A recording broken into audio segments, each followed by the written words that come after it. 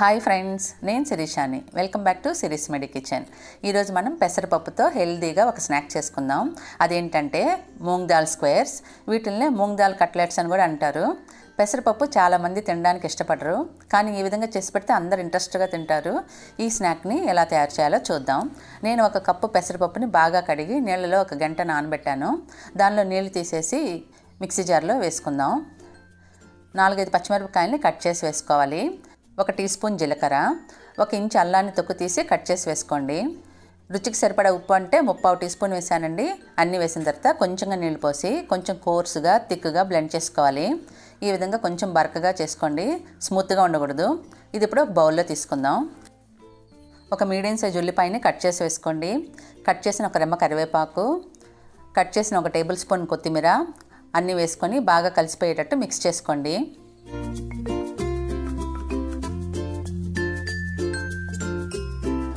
ఈ విధంగా కలిపిన తర్వాత ఒక ప్లేట్లో ఆయిల్ వేసి గ్రీస్ చేసుకోండి. ఈ పిండి ముద్దను ఇప్పుడు ప్లేట్లో వేసుకొని స్ప్రెడ్ చేసుకోవాలి. ఇది ఉడికించుకోవడానికి ఒక బాండల్లో 1.25 గ్లాస్ నీళ్లు పోసి ఇలా స్టాండ్ ఒకటి పెట్టుకొని వేడి చేసుకోండి. నీళ్లు బాయిల్ అయిన తర్వాత మనం రెడీ చేసి పెట్టుకున్న ప్లేట్ పెట్టుకుందాం. పైన మూత పెట్టి 10 నిమిషాలు మీడియం ఫ్లేమ్లో ఉడికించుకోవాలి. 10 నిమిషాల తర్వాత ఓపెన్ చేసి ఉడికిందో లేదో చూడడానికి కత్తితో గుచ్చి చూస్తే ఏమి అంటుకోకపోతే ఉడికిందనండి. ఇప్పుడు ఏమి అంటుకోలేదు కాబట్టి ఇది ఉడికిపోయింది. ఒకవేళ తడిగా ఉంటే ఇంకొక 2-3 నిమిషాలు ఉడికించుకోవాలి. ఇప్పుడు ఈ ప్లేట్ని తీసి పక్కన పెట్టుకొని చల్లారనివ్వాలి. చల్లారిన తర్వాత సైడ్స్లో అంతా ఇలా కత్తితో స్క్రాప్ చేసుకోండి. ఒక చిన్న అట్లకాడ కానీ ఏదైనా కత్తి కానీ పెట్టుకొని ఇలా పైకి లేపాలి. ఈ విధంగా అడుగునంతా తీస్తే కేక్ లాగా వచ్చేస్తుంది. దీన్ని ఇప్పుడు డీమోల్డ్ చేసుకుందాం.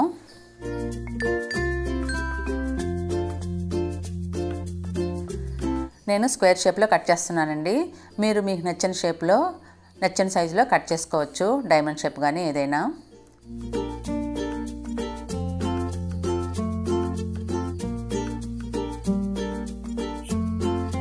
ఇలా అన్నీ కట్ చేసిన తర్వాత వీటిని ఫ్రై చేసుకోవడానికి ఒక బాండలు పెట్టి 2 టేబుల్ స్పూన్ ఆయిల్ వేసుకోండి. ఆయిల్ కొంచెం వేడైన తర్వాత మీడియం ఫ్లేమ్లో పెట్టుకొని మనం కట్ చేసిన స్క్వేర్ పీసెస్ పెట్టి రోస్ట్ చేసుకోవాలి. 2 నిమిషాలు మీడియం ఫ్లేమ్లో రోస్ట్ చేసుకుంటే లైట్ గోల్డెన్ బ్రౌన్ కలర్కి వస్తుందండి. అప్పుడు ఇంకొక సైడ్కి తిప్పి ఆ సైడ్ కూడా లైట్ గోల్డెన్ బ్రౌన్ కలర్కి వచ్చేంత వరకు ఫ్రై చేసుకొని తీసి ప్లేట్లో పెట్టుకోవాలి. రెండో సైడ్ కూడా లైట్ గోల్డెన్ బ్రౌన్ కలర్ వచ్చింది చూడండి. ఇలా 2 సైడ్లు లైట్ గోల్డెన్ బ్రౌన్ కలర్కి వచ్చేంత వరకు ఫ్రై చేసుకోండి. ప్యాన్లో 1 టీ స్పూన్ ఆయిల్ వేసుకొని ఇంకొంచెం పీసెస్ పెట్టుకొని ఇలానే ఫ్రై చేసుకోండి. ఇలా అన్నీ రోస్ట్ చేసుకోవాలి. ఇవి అవుటర్ సైడ్ క్రిస్పీగా లోపల సాఫ్ట్గా చాలా బాగుంటాయండి.